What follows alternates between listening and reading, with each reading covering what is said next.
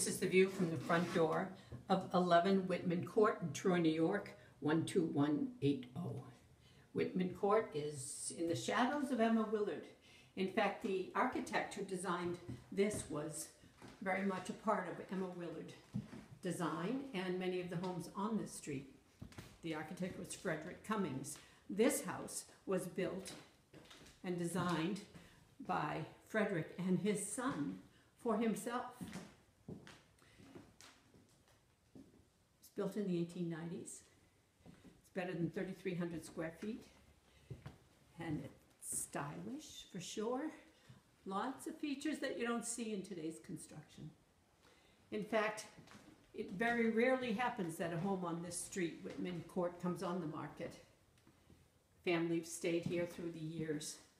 There have been probably 4 owners to this house, one of them being a Ms. Bell, who was the heiress from the Hartford Insurance Company. She lived here with her butler, and there's a 3-car garage, and it's heated specifically because her butler spent a lot of time there. As we're walking through, I don't really need to tell you what room is what, but interestingly enough, this has an elevator for the 1st and 2nd floor. It has a finished basement as well for recreation. There's a laundry room down there. On the 1st floor, the bedroom we're walking through has its own bath. Each bedroom has its own bath, except for one. Everything is so well maintained. 1890s, long time ago. You can think of all the people who've walked up these steps. They're maple stairs, oak, wood floors, different types of wood throughout. A youngster's bedroom, also with a bath. Tile is original and sparkling. Lovely spaces, really. 3,300 square feet, and nothing is cramped. The master suite, walk-in closets. You can imagine what life was like in the 1890s and through the 20th century. Another bath.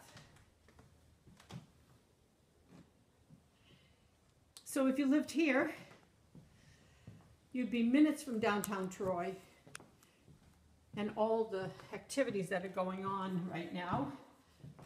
If you had a child and they went to Emma Willard, right up the street.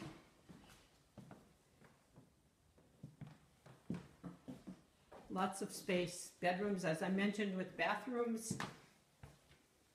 So well taken care of. A 3-car garage I mentioned, a nice sized piece of property, so private at the end of a cul-de-sac here. I guess I should say dead end. Now,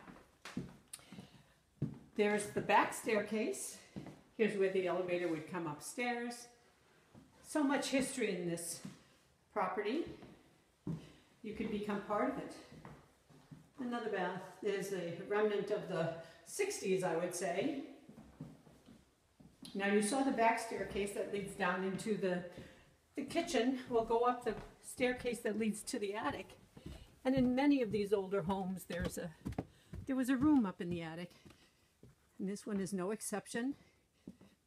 Oftentimes, it's like a writer's room.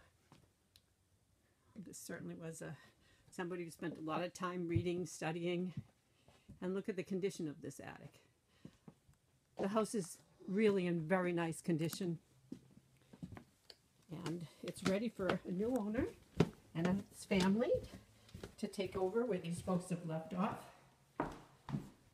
and have enjoyed for many years as well.